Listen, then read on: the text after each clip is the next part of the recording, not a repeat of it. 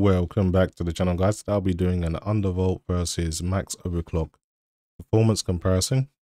Some people like to overclock their cards to the maximum just to see how much performance they can get out of it.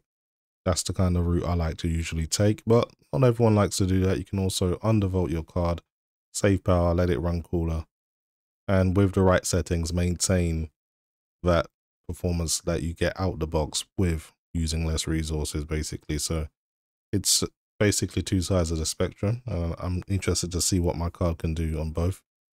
So I'm going to show you my maximum overclock settings. I'm using MSI Afterburner for overclocking, version 4.66 beta 5, and I'm also using driver 576.02, which is the latest as of recording. So I put my core clock, which is generally my maximum, to 315 megahertz for the memory. I put it all the way up to 3000 megahertz. That will generally get you in a non-GPU power limited game. You'd get around 3100 megahertz. Plus with this, with a more power limited ray tracing game, you'll get about 3060 megahertz. That's my maximum overclock, completely rock stable. Now for my undervolt, my card will usually use 1.065 volts out the box as a maximum, so we want to go quite below that. So just press Ctrl F to bring up the voltage frequency curve editor. I want to go for 0.9 volts. So rather than do every single point individually, you guys are screaming at me to highlight all your voltage points and just do them all at once. So that's what I'm going to do. So I'm going to be going for 0.900 volts, and we want to try and get about 2900 megahertz overclock out of this. So I'm going to go for about 2975.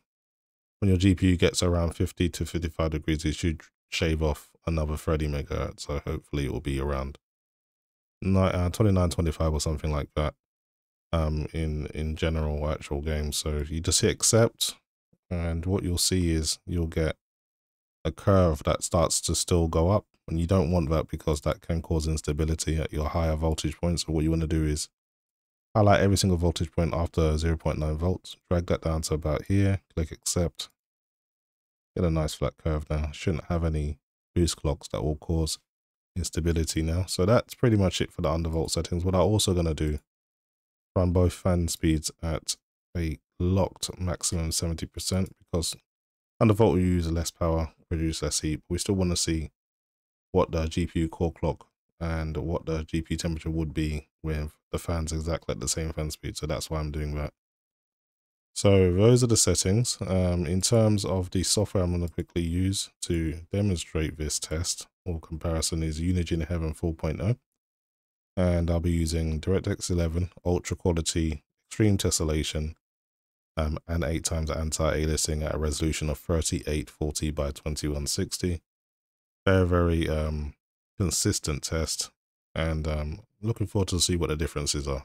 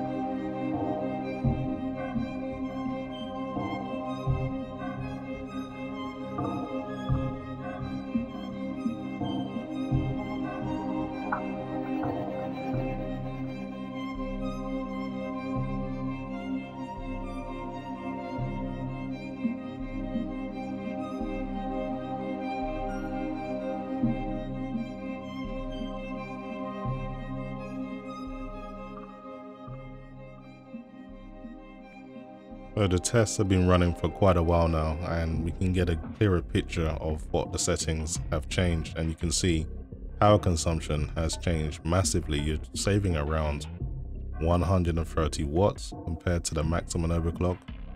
So if you're into saving power, undervolting is definitely the way to go. Of course, that means you're running at a lower temperature as well, so around 6 to 7 degree difference between undervolt and max overclock, but the performance as well is lower as a result. So from what I can see, it looks like a 7 or 8 FPS difference, but we'll get a score at the very end of this test which will solidify that. But you can definitely get good performance with the RTX 5090 if you're willing to undervolt it, and this is definitely not really a massive compromise in performance, honestly.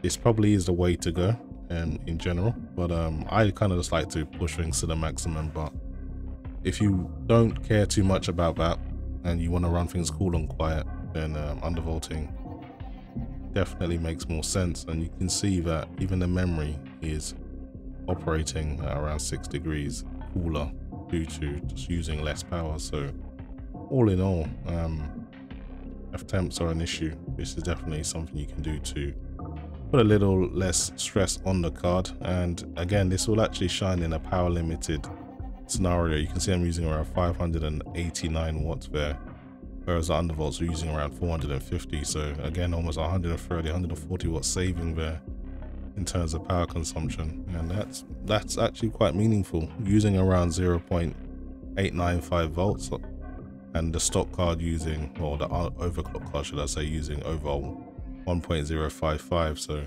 it does make quite a big difference. So the results are about to come in now, so we can just have a quick look at how much performance was actually lost, and it seems that it's not much of a compromise. 194.2 frames per second with the undervolt on 100 and 202.3 with the overclock. So 8 frames, it's not a massive deal. You're saving over 130, 140 watts. 7 to 8 degrees cooler. You'll be less power limited in really demanding games. So all in all, I would say that's quite a success. Anyway guys, that's pretty much it for me.